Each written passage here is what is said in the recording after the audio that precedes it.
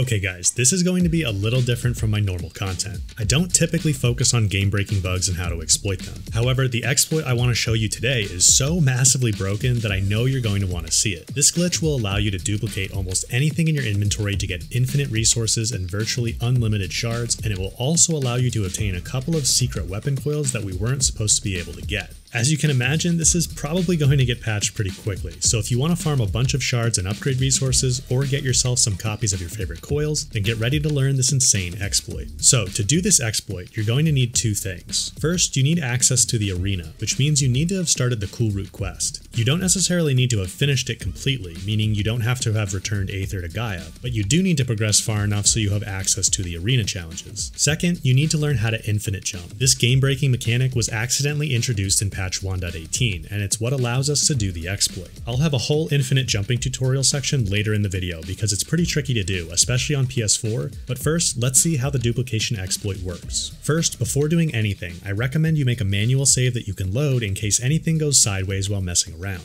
Next, make sure anything you want to duplicate is in your inventory, so check your stash and also make sure you unload any weaves and coils you want to duplicate from your weapons and outfits. Weapons and outfits are the only thing that can't be duplicated, so if the coils and weaves are on them, you won't be able to duplicate them either. Now, the exploit works because when we're in an arena challenge, the game remembers what we had in our inventory at the start and gives us everything back at the end. We can leverage that by putting things in our stash so we have a copy there and in our inventory when we end the challenge. Of course, there's no stash in the arena pit itself, so our goal is to get out of the arena during a challenge and go find a stash. The closest stash we can get to is in Lowland's Path, so let's see how to get there. So we're just gonna head over.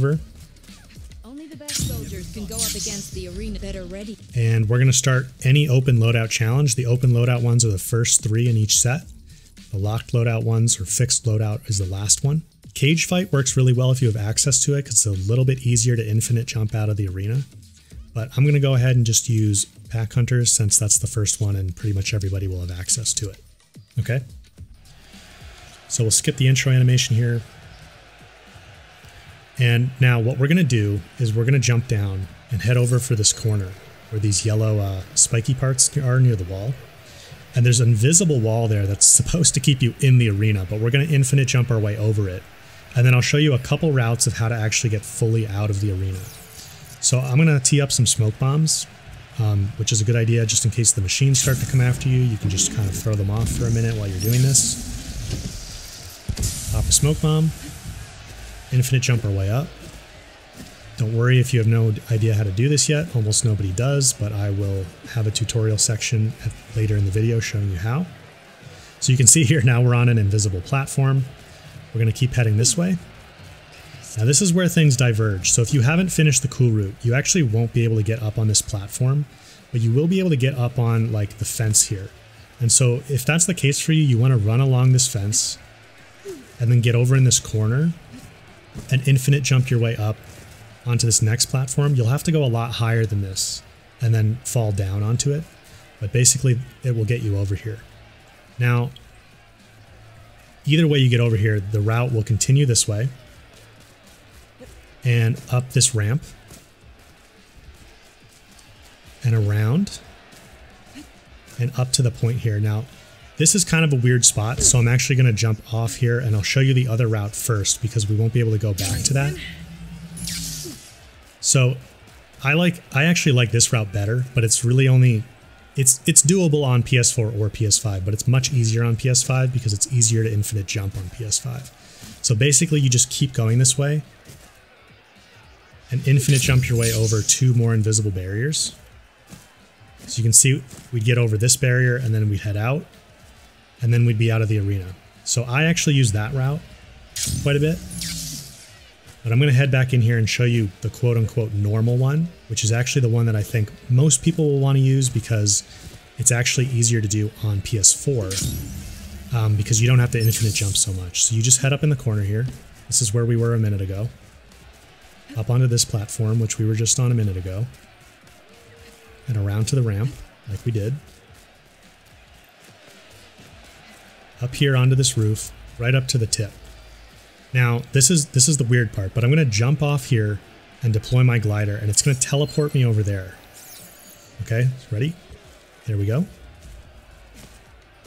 You might have to infinite jump a little bit right away when you get there. I don't know exactly why that is. They don't want you to use the glider there, but it teleports you away.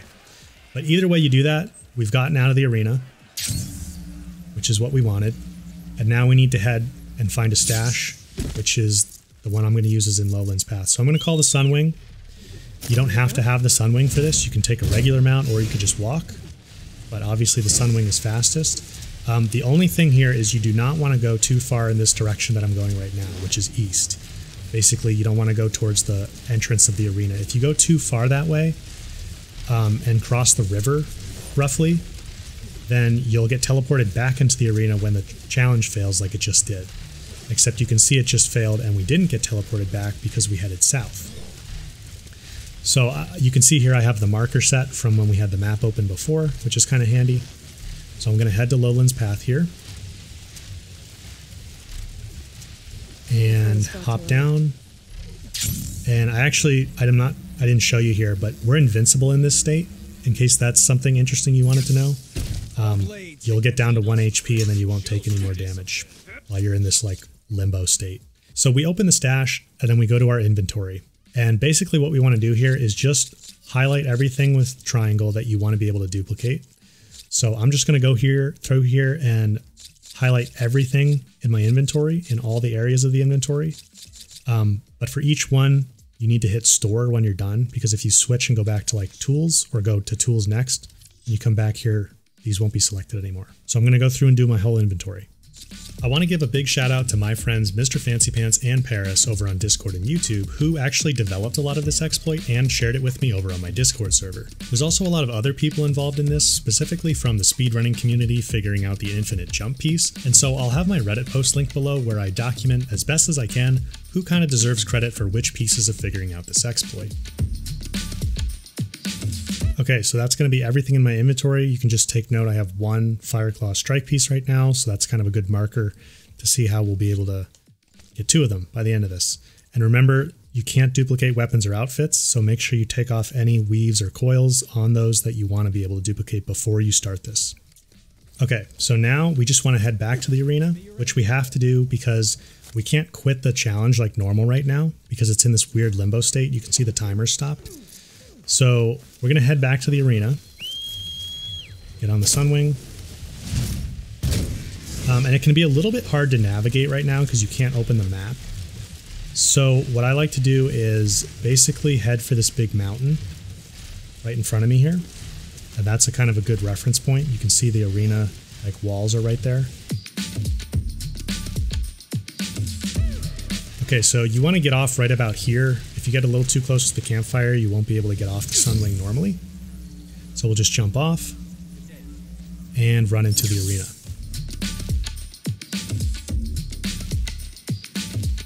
Okay, so now, because we can't stop the challenge normally, we're just going to talk to Kala again, pick the same challenge, start it, skip the intro scene, just so it goes a little bit faster, and then we can abandon it from here. And this is going to put us back into the state before we did anything with the arena. Okay? So now that was some good fighting. We're all done. And at this point, everything's duplicated. So we can take a look in our inventory. I still have one Fireclaw strike piece. That was our kind of reference point, right? Still have all this stuff in my inventory that I had before I started the arena. That's how the arena works. It basically looks at your inventory and says what's here before you started, and then it restores it when you're done.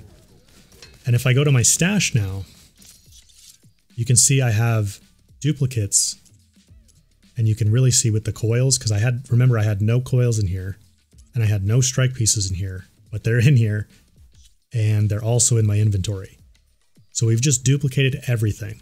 Now, before you take stuff out of here, if you're using this to farm shards, a good idea is to just, before you take anything out of the stash, because remember that's an exact copy of your inventory, go to a merchant and sell all the coils, tools, resources, and you can't sell strike pieces, but coils, tools, and resources. Don't sell your outfits and don't sell your weapons because those were not duplicated, okay? So I'm going to mark all this right now so we can see how much it's worth.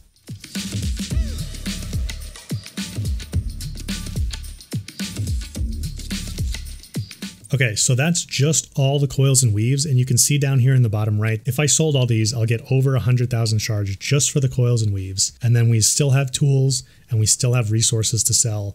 So you can see you can make hundreds of thousands of shards doing this very easily in one run.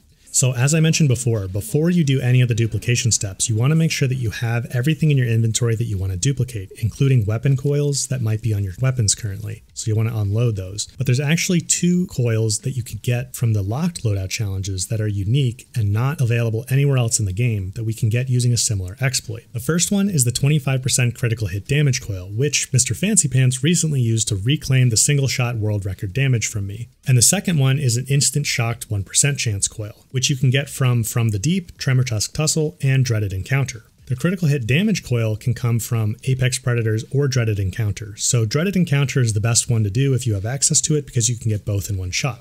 So we're going to load up Dreaded Encounter here. Now the reason this works is because during locked loadout challenges, the game sets you up with a certain set of weapons on your weapon wheel, but it's also setting you up with a outfit and coils and weaves that are set as well. You just can't see them right now because your inventory isn't available. So we're going to head over to the corner just like we did before, and then infinite jump our way out.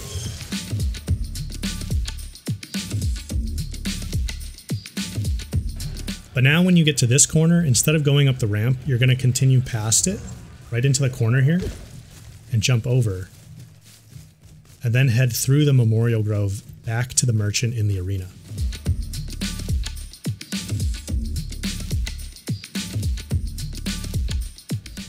Okay, so we're here at the merchant, and what we're going to do is go to sell, coils, and then you can see we have the 2 copies of the instant shock chance coil. So we're going to sell that. And then here's the critical hit damage coil. So we'll sell that. Now it's also worth noting that if you don't already have a certain weapon, like for example, if you didn't have a corrosive blast sling or the Rip Steel Shredder Gauntlet, you could sell weapons as well. You just can only have 1 copy of those. Because the game hard locks you to only have 1 copy of weapons. So there are some weapons that you maybe want to get from different locked loadout challenges that you can sell off right now. And then essentially what you want to do is just go to Abandon Challenge. And this is going to put us back just like abandoning a challenge or failing a challenge like normal. We're going to head back into the arena. Whoop. That was some good. Back here to the start. And we get all of our normal inventory back, right? Just like normal, it gives us our normal inventory back. However, at the merchant, we can go to the buyback section and the critical hit damage and instant shock chance coils are there. So we can buy those back from the merchant. So also you might be curious how many copies of an item you can get. Well, I don't have anywhere near the limit. I have like 20 or 30 copies of coils, and then I sold the rest for shards. But people have discovered that the inventory limit is 10,000 for most items. Except ammo, which has like hard limits on each type. And then the stash limit appears to be limitless. Maybe it's 100,000, maybe it's 1 million. Nobody's hit the limit yet on the stash. So obviously you can do more duplicating than anybody could ever need with this exploit. Okay, so now let me teach you the 2 different methods of infinite jumping. There's one method that's only possible with 60 FPS, which is only possible on PS5 performance mode. And then there's a method that's possible for 30 FPS, which is if you're on PS4, or if you're on resolution mode on PS5, which is what I'm on right now to simulate being on PS4. So let's start with that one because it's a little bit more difficult and it's probably what most people are going to use. But if you have PS5 and you can put it on performance mode, I would highly recommend doing that because that's much easier, and we'll go over that next. So I'm here at the north end of the arena, which is a good place to practice because we have some walls as well as some invisible walls that we can practice on. If you are doing this on PS4, then it's really important that you head into your settings and go to the weapon wheel slowdown setting and put this on either slowest or slower. I would recommend starting with slowest if you're just learning. Okay, so for the PS4 30 FPS method, and actually for both methods, what you start out by doing is heading up to the wall that you want to jump up and holding the left stick forward. And you just hold that forward the whole time that we're going to do this. And we alternate between jumping and opening our weapon wheel for the PS4 30 FPS method. So what's tricky about this is the timing between when you jump and when you open the weapon wheel, and then also when you let go of the weapon wheel and jump again is very important, otherwise it won't work. So The first half of it, when you jump and then open the weapon wheel, you need to open the weapon wheel as Aloy is still moving upwards. If you open it a little bit too late, then it won't work.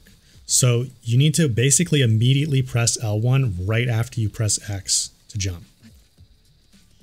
And then you're going to wait for her to extend her legs and the screen moves up, and then you can jump again. Now, I did the wrong thing there on the second half is I tried to jump a little bit too soon. So you need to wait just a brief moment after letting go of the weapon wheel as well. Okay, so let's see if I can get to the top of the wall here.